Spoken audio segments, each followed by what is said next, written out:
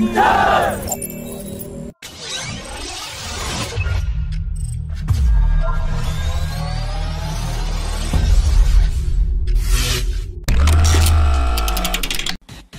Aeronautical Development Agency has released a work package for the development of prototype softwares for computer vision tasks related to automatic takeoff and landing, and store separation in Tejas light combat aircraft, which is seen as a first step towards the development of unmanned Tejas aircraft. Hindustan Aeronautics is working on Tejas Max mothership platform that will act as command and control post for the CATS Warrior, CATS Hunter air-launched cruise missile, and CATS Alpha loitering munition. Haaland New Space Research and Technologies plans to demonstrate the combat air teaming system on Tejas Max in the next 3 years. Bharat Electronics Limited has joined hands with Aeronautical Development Establishment and Aeronautical Development Agency in the development of next-generation digital flight control computers for the AMCA program. The digital flight control computer of the AMCA will feature artificial intelligence and will be 10 times more powerful than the digital flight control computer of the Tejas Mark II. The Aeronautical Development Agency had recently opened a new facility for the AMCA program and has started work on avionics and flight control system for the AMCA, along with next-generation avionics, line replaceable units, air data computers, weapon computers, radar warning receiver and head-up display. The DRDO Chief Dr. Satish Reddy has said that the work is in full swing on manufacturing of the light tank prototype by the DRDO and Larsen & Toubro, and the first light tank will be rolled out in 2023. He also confirmed that Larsen & Toubro will be in charge of the manufacturing of light tank when it clears all developmental and user trials. The Indian Army aims to procure around 350 light tanks that will be deployed in high-altitude areas.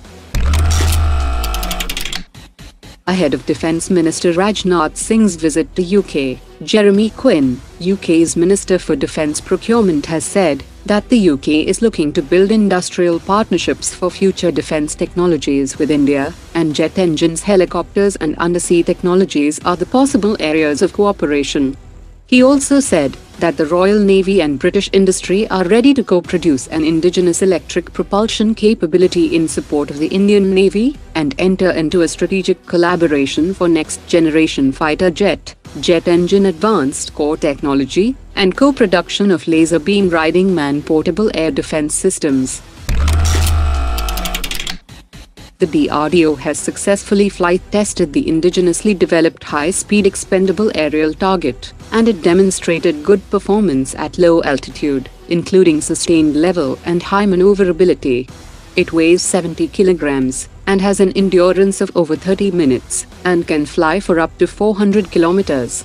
It will replace the imported British Banshee drones for anti-aircraft practices and testing of surface-to-air missiles. It also has a potential to be converted into a high-speed subsonic missile and can act as a decoy and also function as a jammer platform. Israeli company Elbit Systems has announced that it has been awarded a $220 million contract to supply the Lizard precision guidance kit for airborne munitions to a country in Asia-Pacific, and the contract will be performed over a period of 15 months. The Lizard is a laser-based precision guidance kit that enables general-purpose airborne warheads to engage fast-moving targets with high accuracy.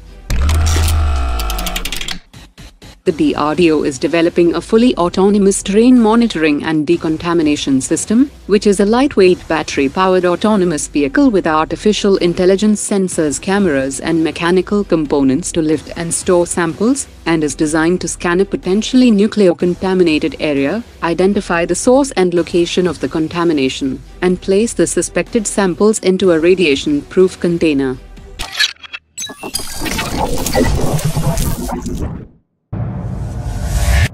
Omar dropped it.